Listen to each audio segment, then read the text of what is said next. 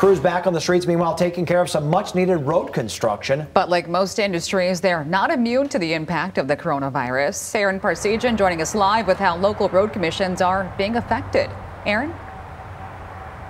Yeah, Derek, Janice, for starters, crews have already lost a few weeks of the full road construction season, but now that the industry is opened back up fully, road commissions are going to deal with some tightening of their budgets.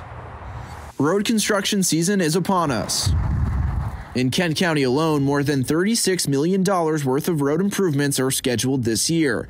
But with more people staying home and spending less at the pump, the Kent County Road Commission is expecting to bring in a lot less money. We're anticipating some reduction in revenues, somewhere in the 7%, 7 to 10% area is our best estimate at this point. Managing Director Steve Warren says most of the major projects are contracted out, and they're working to see how the changes will affect plans. We could see, some of our project schedules get moved back a little bit. We could even see a project or two get delayed until next year.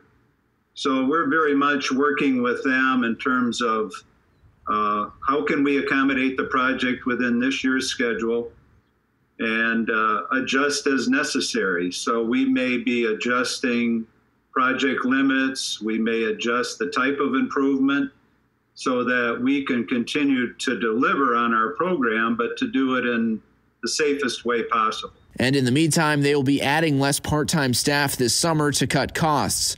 Warren says that and the mild winter we just had will help limit the budget tightening from the reduced revenue. That coupled with the fact that we have been quite frankly, in a mission critical mode for the last few weeks means that we haven't spent as much money. So there's some savings there. So we're going to have to adjust there too in terms of the type of work that we do.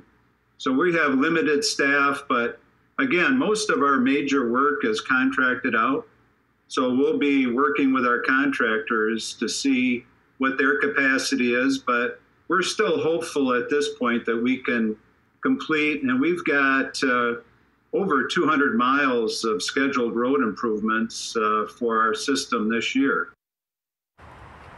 And Warren doesn't believe that this will have a major impact on their ability to get some of the major improvements done this summer. They're also always looking into things like grants, including one they're looking into with FEMA that could help boost some of their funding. To see a look of their daily work schedule, you can head to fox17online.com. And as the crews head back out on the roads, we want to tell drivers to make sure they are safe, giving them as much space as possible when they're out driving. Also, Fox 17's Rob Westaby will be giving you traffic reports again starting tomorrow on Fox 17 Morning News. Live in Grand Rapids, Aaron Parsegian, Fox 17 News.